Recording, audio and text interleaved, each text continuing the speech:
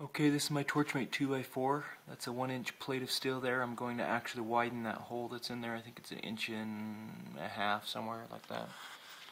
And I'm going to make it just a little bit bigger than 2 inches.